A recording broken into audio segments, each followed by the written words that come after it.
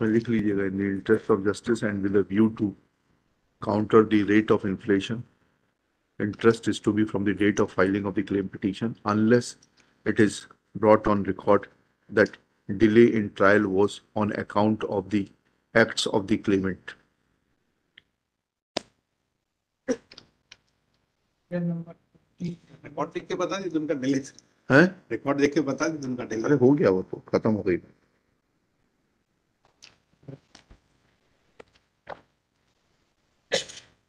Number 20। बताइए क्या है ये?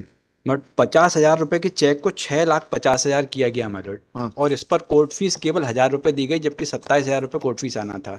हाँ। कोविड काल का समय था मैलोड। जो एक एग्रीमेंट हुआ था P1 का, उस कंप्लेंट में कहना है कि वो निरस्त हुआ था, वो उस एग्रीमेंट को पेश नहीं किया गया मैलोड।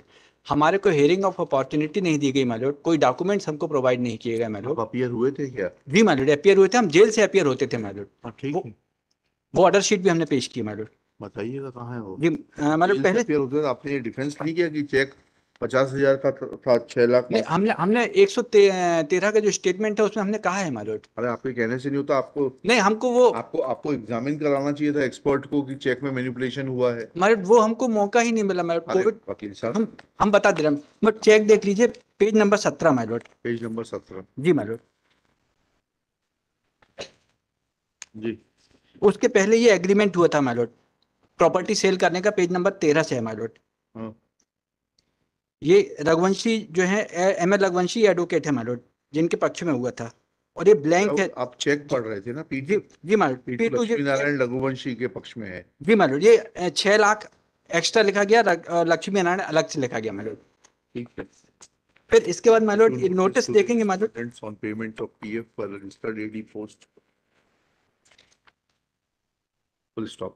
Petitioner contention is that there is interpolation in the check. Check was for a sum of rupees 50,000. Respondent, using his dominant position as an advocate, changed it to rupees 6,50,000.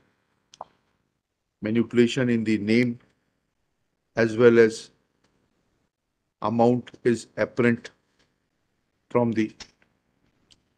from a bare perusal of annexure P2. Full stop.